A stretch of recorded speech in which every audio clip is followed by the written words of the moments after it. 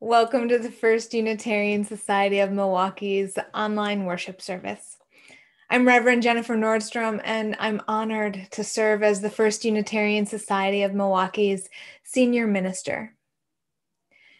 We welcome people of all genders, sexualities, ages, races, ethnicities, histories, and bodies. We welcome your mind, your heart, and your spirit. We welcome all you're bringing with you today and all your heart longs to set down. I especially want to welcome you into our worship service this morning by inviting you to repeat First Church's mission after me. We gather to nurture the spirit, engage the mind, and inspire action.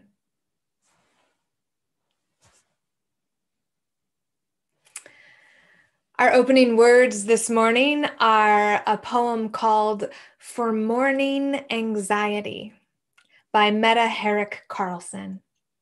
For morning anxiety. Don't get up quite yet. First blink and breathe and believe you are fiercely loved. Do not be fooled by the list that hunts you down each dawn. You are called to a few things, not all the things. Be still until you hear the sacred silence whisper underneath the hustle and the bundle of nerves. That thing you are desperate to earn has already been declared. And then rise like the sun, one shade of sky at a time. Let's go now to our beloved sanctuary where we'll light the chalice, the symbol of Unitarian Universalism. My name is Reverend Kimberly Tomczyk Carlson, and it is my honor to serve as the Minister of Religious Education at First Unitarian Society of Milwaukee. The story I have for you today is called The Other Way to Listen. It's by Byrd Baylor and Peter Parnell. I used to know an old man who could walk by any cornfield and hear the corn singing. Teach me, I'd say, when we passed on by. I never said a word while he was listening. Just tell me how you learned to hear that corn. And he'd say, it takes a lot of practice. You can't be in a hurry. And I'd say, I have the time. He was so good at listening once he heard wildflower seeds burst open, beginning to grow underground. That's hard to do. He said he was just lucky to have been by himself up there in the canyon after a rain. He said it was the quietest place he'd ever been, and he'd stayed there long enough to understand the quiet. I said, I bet you were surprised when you heard those seeds. But he said, no, I wasn't surprised at all. It seemed like the most natural thing in the world. And then he just smiled, remembering. Another time, he heard a rock kind of murmur good things to a lizard. I was there. We saw the lizard sunning on the rock. Of course, we stopped. The old man said, I wonder how that lizard feels about the rock it's sitting on, and I wonder how the rock feels about the lizard. He always liked to ask himself hard questions, ones that take a while to answer. We leaned against another rock. A long time passed, and then he said, did you hear that? They like each other. I said, I didn't hear anything. He said, sometimes everything being right kind of makes a sound. Just like now, it wasn't much more than a good feeling that I heard from that old rock. Were you surprised to hear it? I asked. No, not a bit, he said. It seemed like the most natural thing in the world. I said, I wish I'd heard it too. And he said he thought that I might someday. Most people never hear those things at all. I said, I wonder why. He said, they just don't take the time you need for something that important. I said, I'll take the time, but you have to teach me first.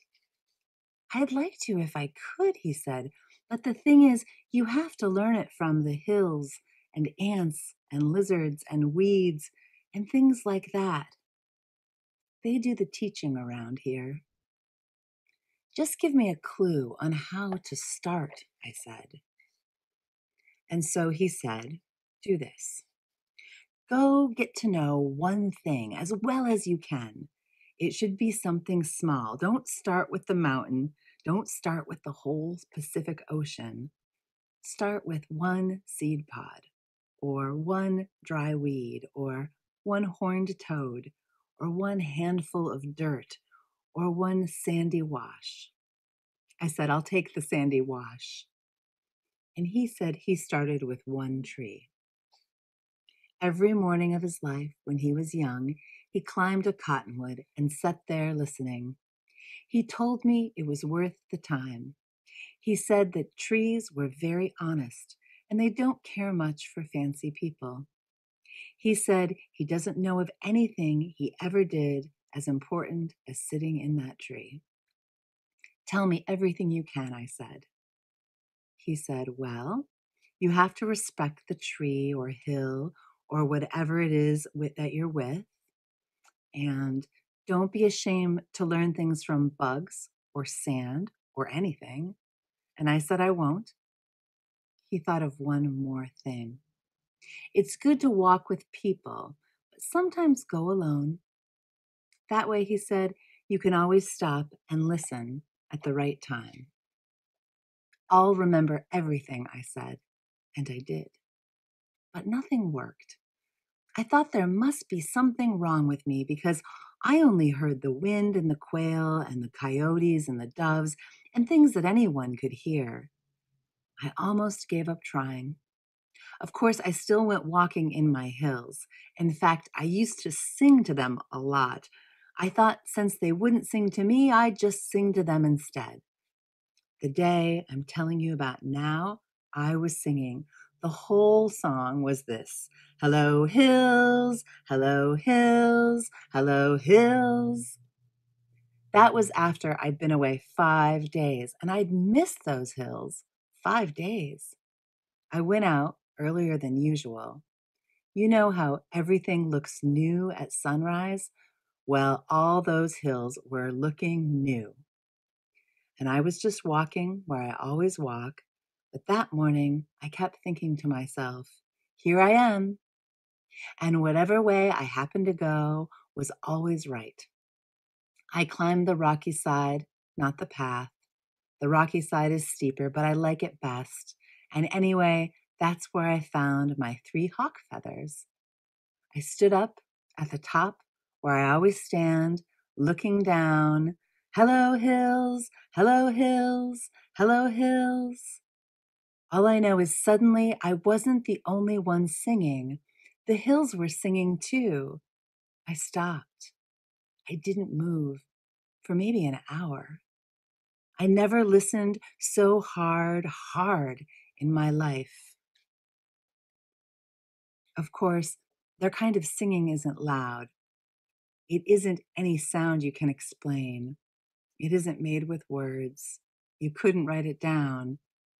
All I can say is that it came straight up from those dark, shiny lava rocks, humming. It moved around like wind. It seemed to be the oldest sound in the world. All I can say is I was standing in the middle of that sound at 7 o'clock in the morning, just thinking, here I am, and thinking, listen, and not even being surprised. It seemed like the most natural thing in the world. The end.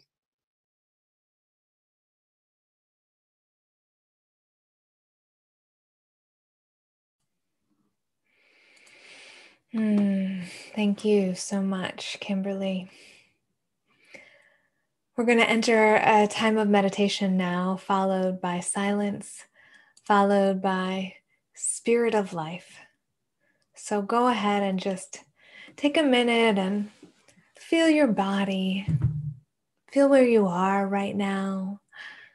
Maybe that means feeling your feet pressing into the floor, or maybe it means feeling your sit bones pressing into the seat you're in. Maybe it means feeling your breath moving in and out of your lungs. Whatever it is, let it bring you into being here and now.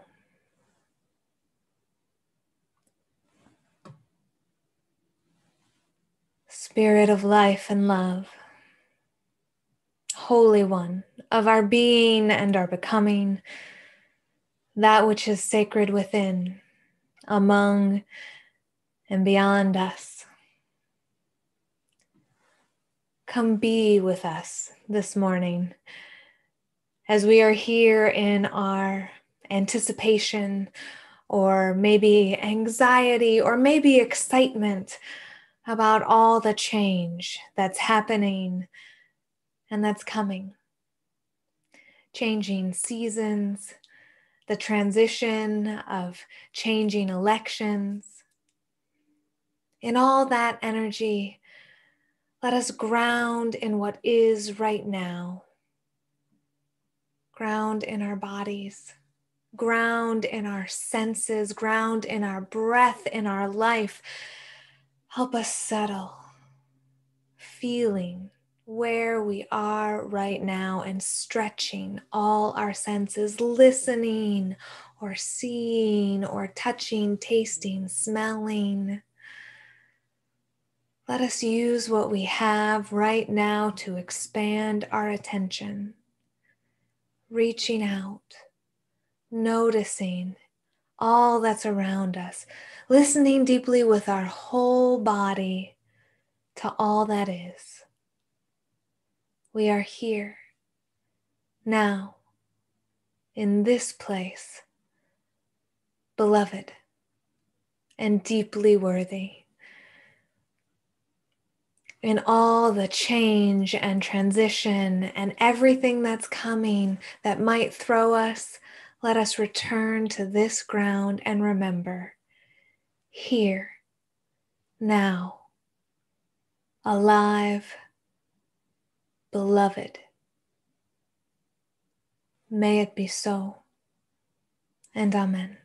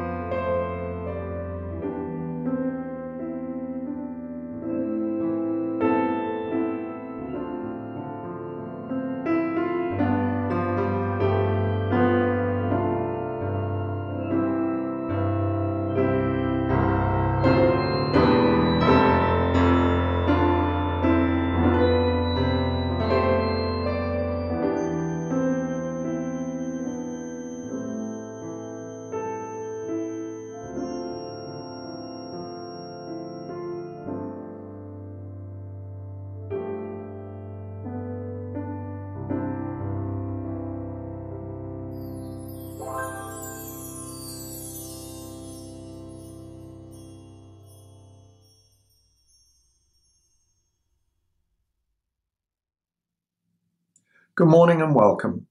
My name is Kevin Gibson, and I'm happy to be your worship associate today. I met the Numinous on a hill in 1976, and it changed my life for the better. We live in turbulent and troubling times, but what I encountered there allows me to find a peaceful center and draw strength in the face of distress and uncertainty. In 1976, I was serving with the British Army, attached to the Allied Command Europe Mobile Force, and our task was to rapidly deploy if there were threats to NATO in the event of an attack by the Soviet Union, as it was then. At the time, there were debates about the best way to deal with the Soviets. Some believed that they would be deterred by Western strength, while others felt the only sensible approach was for each side to somehow ratchet down the risks. In the 70s and 80s, the prevailing strategy went by the almost ironic acronym MAD, Mutually Assured Destruction. So if one side initiated a strike, then there would be no stopping a nuclear holocaust. As the astronomer Carl Sagan described it, imagine a room awash in gasoline, and there are two implacable enemies in that room. One of them has 9,000 matches, the other 7,000 matches. Each of them is concerned about who's ahead, who's stronger. February of that year found me on sentry duty at 3 a.m. in the remote Norwegian countryside near the Swedish border, taking part in war games. The outline was that Red Land was about to attack Orange Land, and we were the Blue Land forces tasked to deter and resist any incursion. As you might imagine, the whole scene had a whiff of the surreal. Our small force, practicing basic infantry tactics, contrasted wildly with the reality of the nuclear horrors that could happen if either side felt it was losing a land war. It was bitterly cold, and lying in the snow trying not to make a sound felt much more like a game than war. With my colleagues asleep, I was the only one conscious and aware of our surroundings. I looked up at the sky, as I'd often done before, but this time when I did, I realized that I was privileged in a way few people today are. I was in the pristine snowscape with no artificial light and no background sounds. The silence was palpable, and any movement, including my breathing, seemed to disturb the stillness. The stars sparkled in the vast overarching sky. I encountered what philosophers are called the numinous, an experience of meeting the mystical, a connection with the natural world that evokes awe, wonder, a feeling of overpowering force of nature that at once made me feel both small and inconsequential, but at the same time special, fortunate to be given a glimpse into a world and a universe that few modern people would ever know. I was confronted with the beauty, the aesthetic of nature, an abrupt awakening from the anesthetic of immediacy. And for the first time, I experienced wonder and respect for the mystical. I was 20 years old. The world didn't make much sense, and I didn't know where I fit in. War games seemed both important and absurd at the same time. We knew we could be annihilated in an instant along with every living creature. But nevertheless, we took the military exercises seriously. I was part of an institutional machine that advocated both peace and violence at the same breath. At that point, I didn't know how to deal with the evident paradoxes around me. I was also at a crossroads in the absence of faith or trust in the answers of established religious dogma. I was at sea in my relationship to the universe. But in that one awakening moment, I was able to find a connection that made me feel I was not alone, but part of something greater. It was a rare and passing moment, but the insight left me with a feeling that had helped me over time when confronting the absurd, the wild, and unsettled times in my life. Our small troop probably didn't bring down the Soviet menace, and we still live in troubled times. Blue against red, nuclear weaponry has proliferated, and our politicians readily default to confrontation and militarization. Yet one legacy of that moment is that improbably dramatic tension can lead to spiritual resolution. It seems to me that the noise of the world can sometimes still into the signal of the mystical, if we can be open to it. That we can find connection despite the forces pulling us apart, and discover presence when we feel alone. My time in Norway was a lasting gift, one that changed me and gave resonance to the words of the English poet William Blake. To see the world in a grain of sand, and heaven in a wild flower. To hold infinity in the palm of your hand, and eternity in an hour.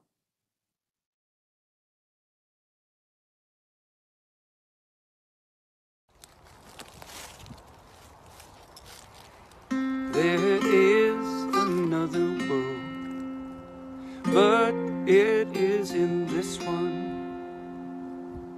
There is another world, but it is in this one. Come walk with me on All Saints' Day.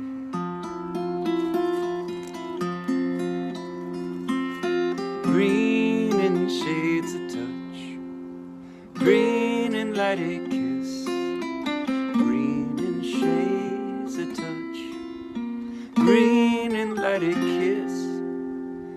Oh, come walk with me on All Saints' Day.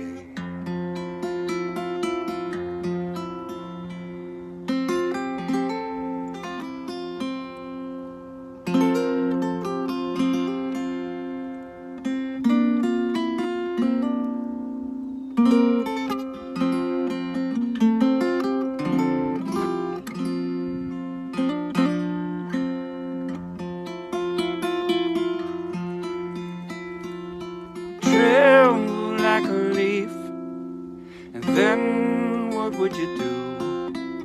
Tremble like a leaf, and then what would you do? Oh, come walk with me, come walk with me, come walk with me.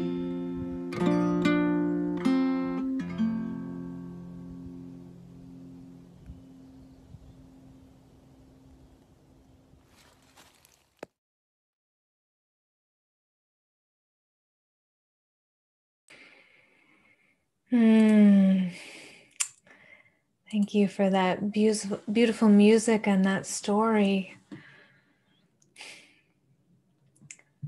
When I was a young adult, a close friend of mine told me about an afternoon she had spent talking to the trees.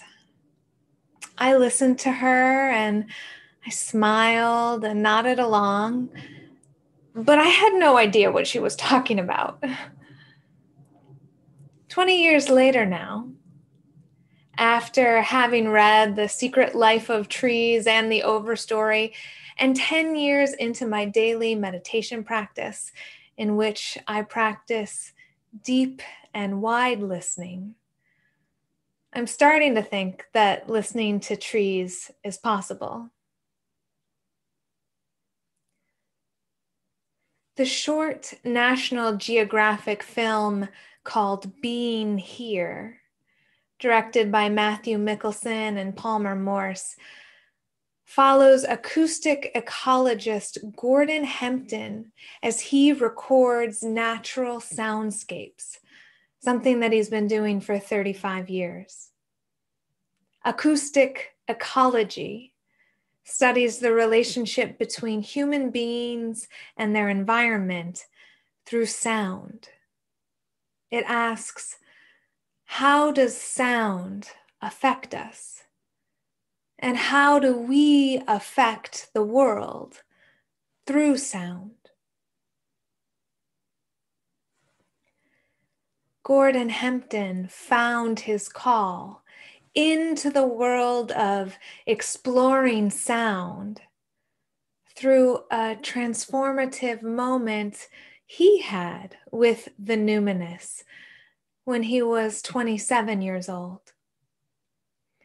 In an interview with the New York Times, he said that that moment happened when he was on one of those road trips between your old life and your new one. I pulled over to get some rest, he said. And as I lay on the ground, I watched a storm develop. And I remember hearing the thunder define the far reaches of the valley as the storm passed over me, drenching me.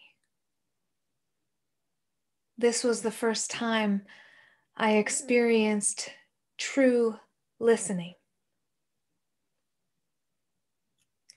Hempton calls true listening fully, widely, and broadly to all that is, his worship experience. He thinks of that night when he was 27 years old and drenched by the rain that he fully listened for the first time, his baptism. Hempton is very tuned in to sound, and he's been sharpening his sense of hearing over 35 years. But when I think about listening, I don't only think of the physical sense of literal hearing. I think of listening as paying attention and the different kinds and ranges of senses that we can use to pay attention. Hearing is one of them. There's also sight and touch and taste and smell.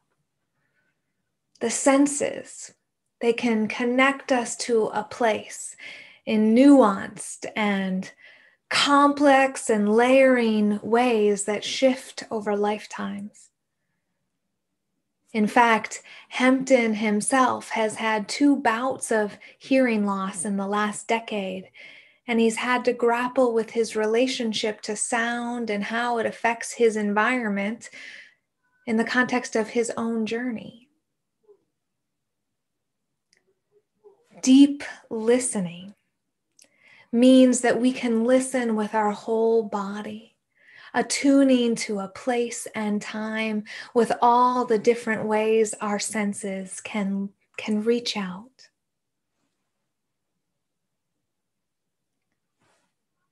In an interview with the New York Times in its 2019 Sanctuaries of Silence series, Hempton said that we can find the sound of a place paradoxically through silence. We can find the sound of a place through silence. Silence, Hempton said, is the poetics of space. It is what it means to be in a place. In his work with soundscapes, Hempton scapes the fascinating relationship between sound and silence. His life is dedicated to both sound and silence, and he pushes the conventional understanding of what silence and sound are. He says, silence isn't the absence of something, but rather the presence of everything. Silence is the presence of time undisturbed. It can be felt in the chest. It nurtures our human nature.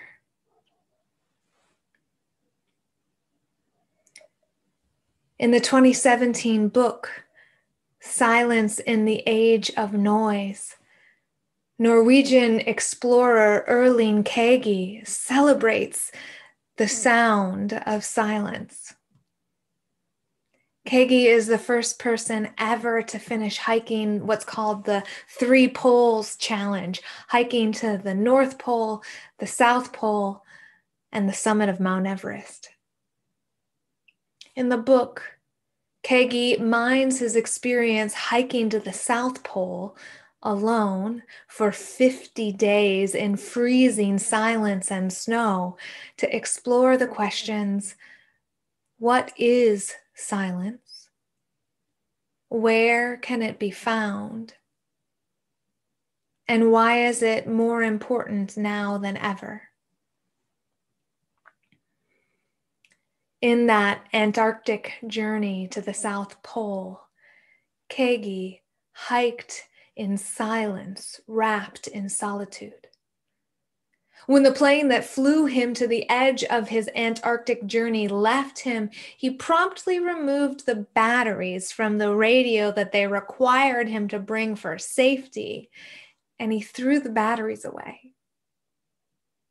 After that, he began his nearly 2-month hike through potentially fatal freezing winds, ice, and snow, alone, in total silence.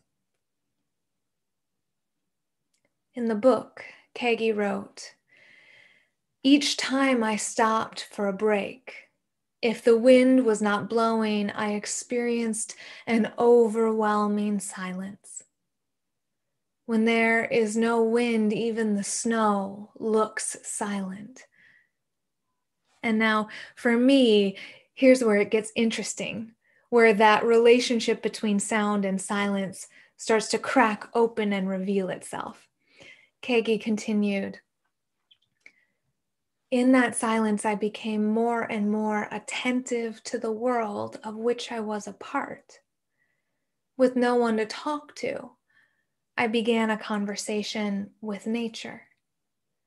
My thoughts were broadcast to the mountains, and other ideas were sent back."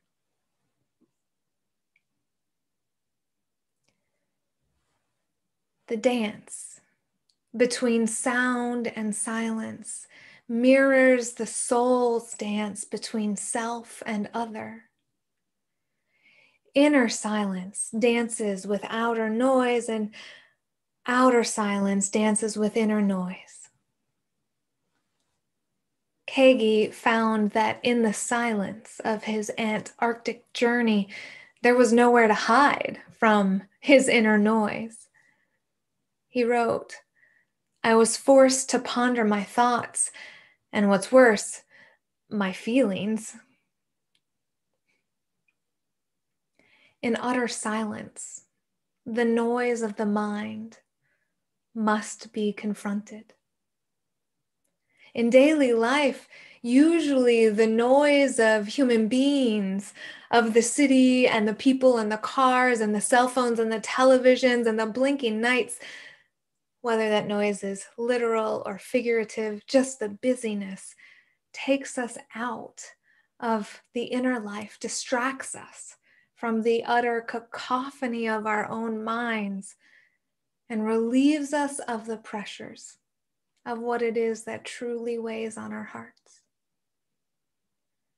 But in silence, there is no escape, no distraction, no shiny object or ringing bell to take the mind away from the stunning crush of the inner landscape.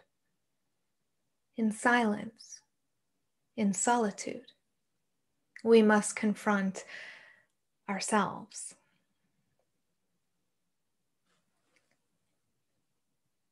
Paradoxically, the absence of human-made sounds gives us access to a fullness of life that can also take us out of ourselves. In that New York Times interview, Hempton said, "When I listen, I have to be quiet, so I become very peaceful. I think what I enjoy most about listening is that I disappear.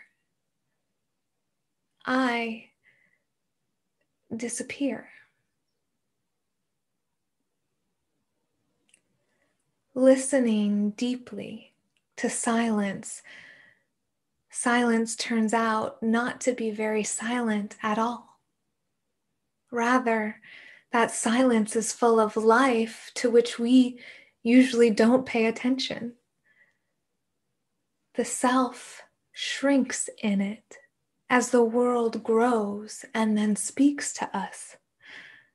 The rustle of the leaves telling us how many molecules of air are traveling to where.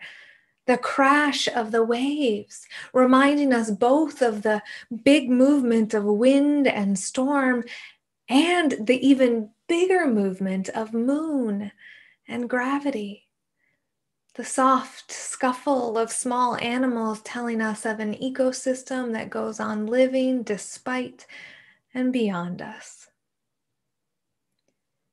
In the absence of human noise, the world speaks.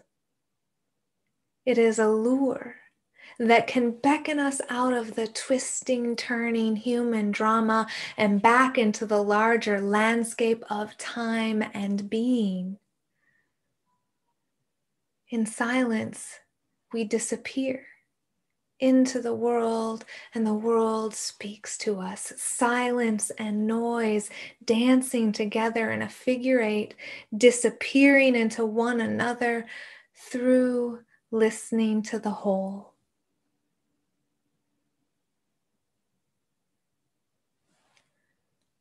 Acoustic ecology asks, how does sound affect us? And therefore, how does silence affect us? Kagi and Hempton add to that conversation, what is the relationship between sound and silence and inner and outer noise, both literal and figurative?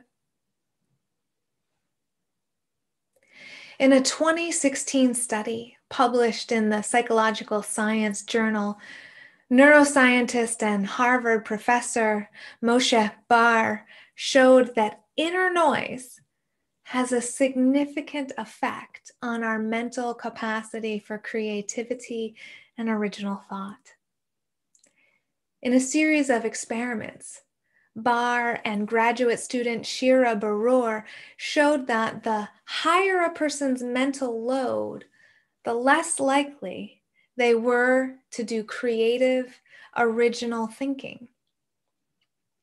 For instance, in one experiment in the study, they had one group of people memorize 7-digit long numbers, and another group of people memorize 2-digit long numbers. Then, with both groups, they did a basic free association exercise, showing them a series of single words and asking them what other word they would most quickly associate with the first word. Ketchup might result in the association of mustard, for instance, or maybe tomato or French fry or red. In the study, they found that the people who were trying to hold 7 digits in their minds were much less original and creative in their answers than the folks holding 2 digits. The more mental load those in the experiment held, the more statistically common their answers were. The 2-digit folks, on the other hand, who were holding a lower mental load, had more varied and original answers to the free association exercise. Inner noise, mental load, diminishes creativity. Now that feels intuitively true to me and not all that surprising. However, the related conclusion of the researchers that I found more exciting is its mirror. Without a taxing mental load, the natural free state of the human mind is one of creativity and originality. It's our natural mode of being. So with more mental space and freedom, you're more likely to have new and interesting thoughts. The study went further to explore how inner and outer noise are related to what Bar and Barur described as 2 different modes of the brain's operations, exploratory and exploitative. The exploitative mode is what the brain uses when it's busy or tired or needs things to be easy. You might be very familiar with the exploitative mode of the brain right now. In these situations, the brain exploits safe, tried, and true brain pathways. It exploits the familiar and what it knows. You come home exhausted from a long day at work. You put the easiest thing that you have to make in the oven and you turn on the TV. Not a lot of thinking. In exploratory mode, however, the brain's focus widens. It becomes more alert and it takes more information in. Then it uses that information to make novel connections and be more creative. Both of these brain modes are necessary. There's no need to feel bad about using one or the other. But if we understand how they work and why they do what they do, we can be conscious about which one we're using. If we want to go into exploratory mode, we can choose to deliberately employ different tools to do that. We could get out of our usual routine, for instance, like Kagi did when he traveled to Antarctica.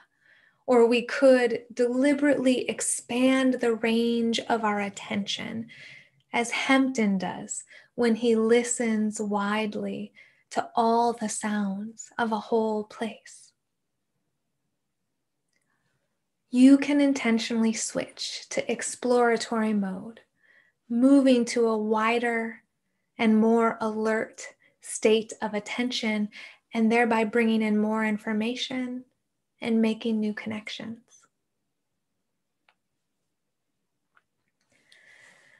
Next week, I will be one of many clergy working with the nonpartisan election defenders on Election Day.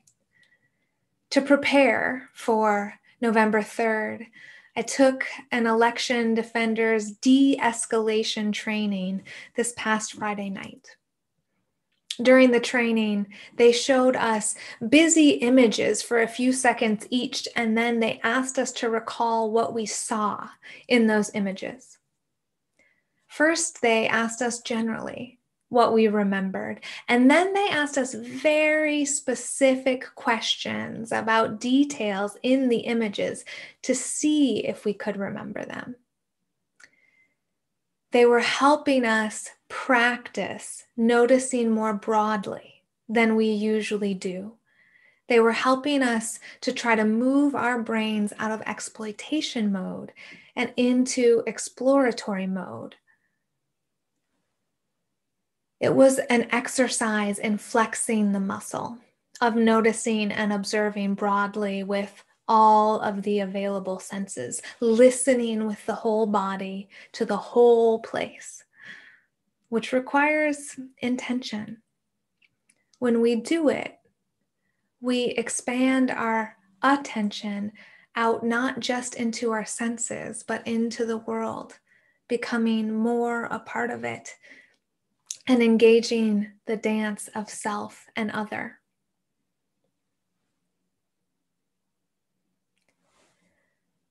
There's a lot of pressure on this moment right now. A lot of pressure on our brains and our bodies and our spirits. We're coming up on a really important election, and a lot of folks are putting a lot of energy and work into that.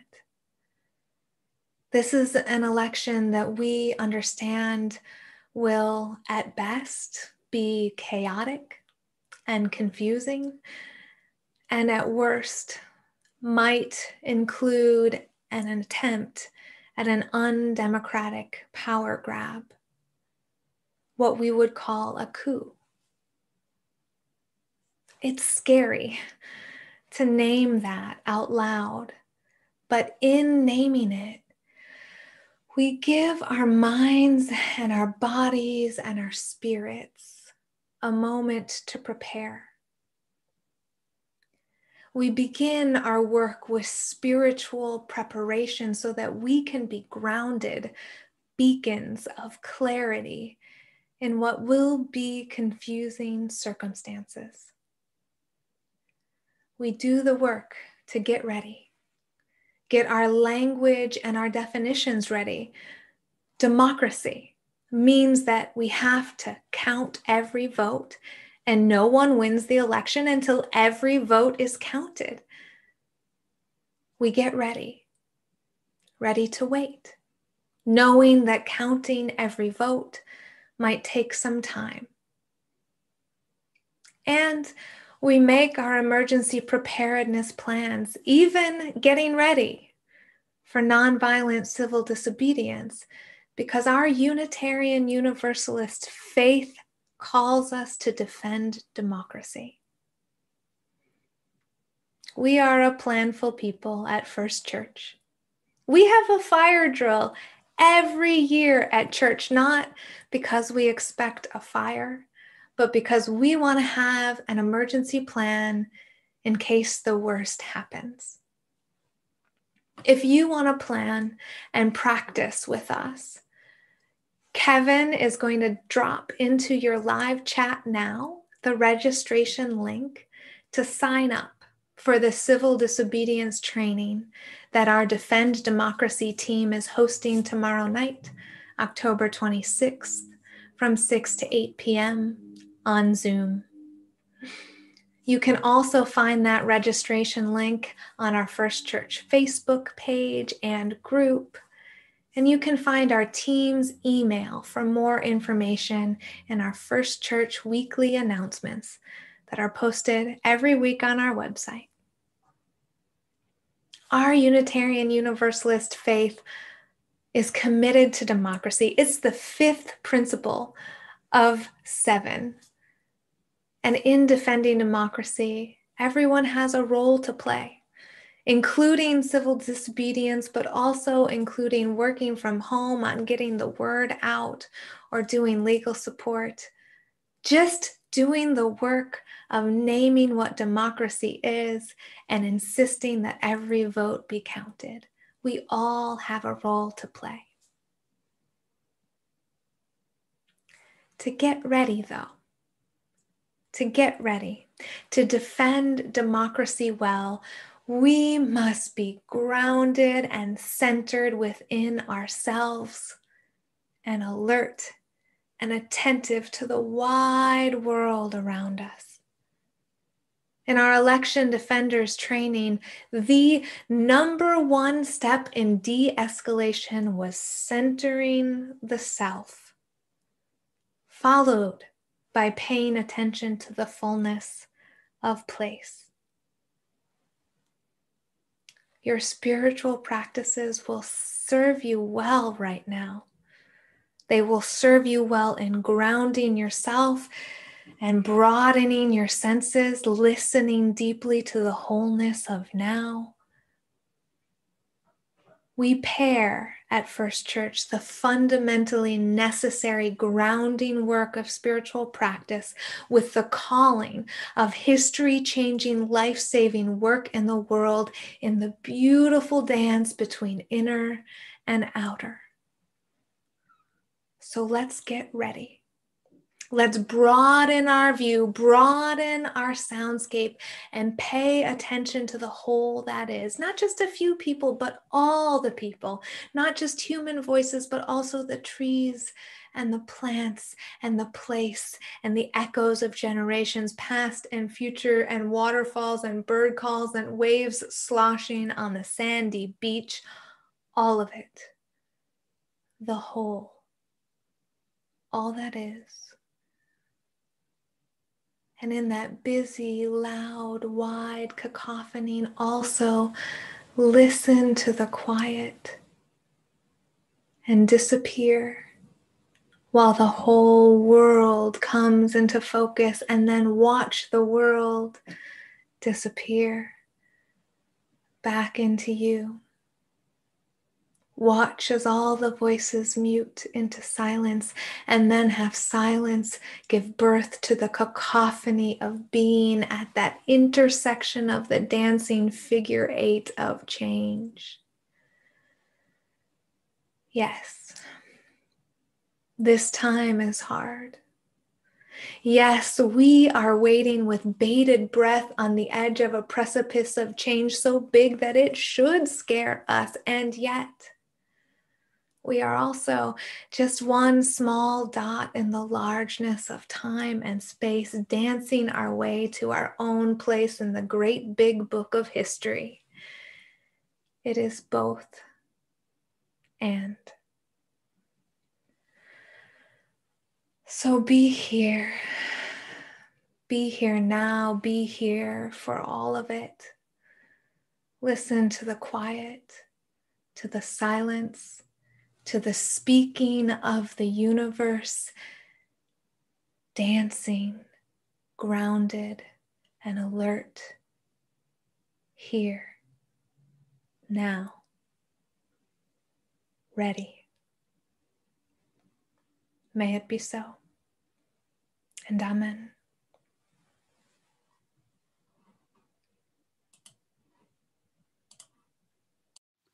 I'm listening. I am listening. Spirit, speak to me. I'm listening. I am listening. Spirit, speak to me. My ears are wide open. My eyes are now open to see what I may be. I'm listening. I am listening. Spirit, speak to me. I'm listening.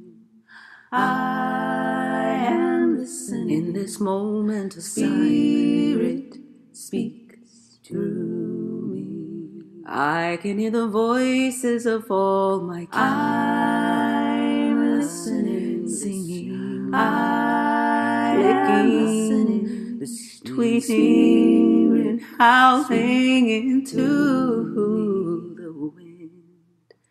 My ears are wide open, and oh, the joy. My eyes are wide open, oh, the love to see what here for you and me. Oh, I'm listening in this moment of silence. I am listening. I hear Spirit speak through me.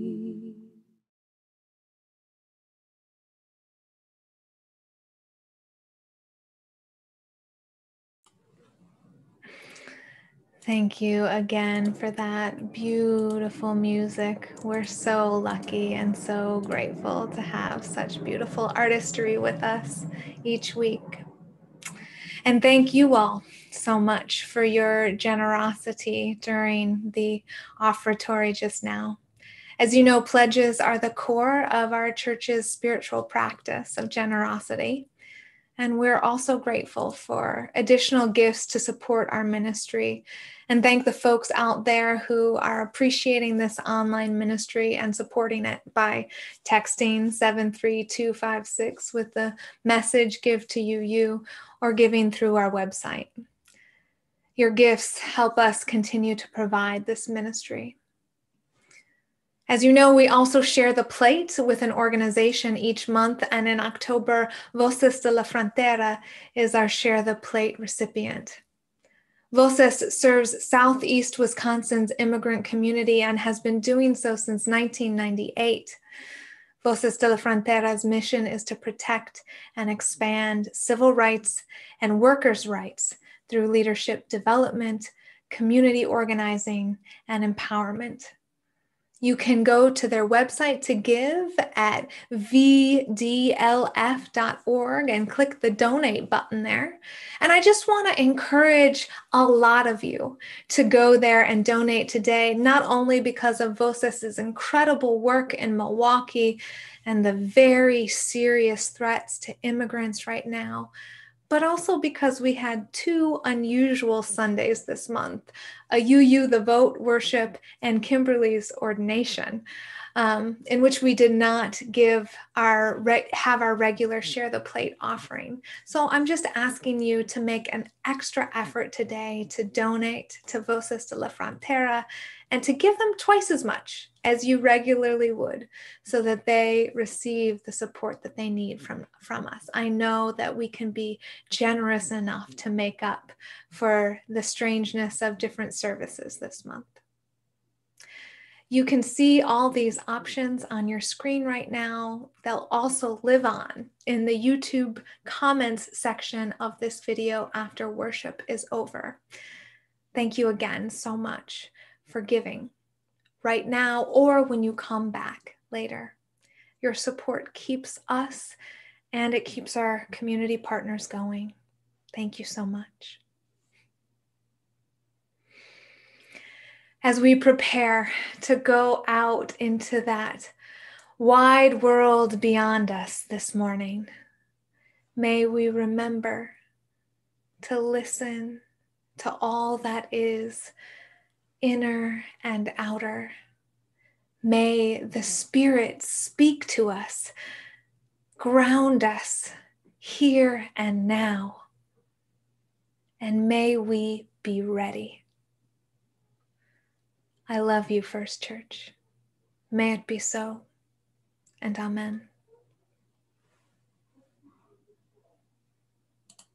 We are going, heaven knows where we are going. We know within, and we will get there.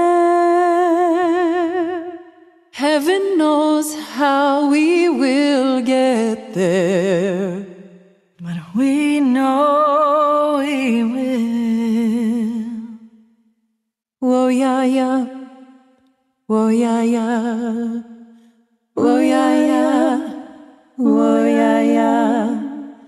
Whoa, yeah, yeah. Whoa, yeah, yeah. Whoa,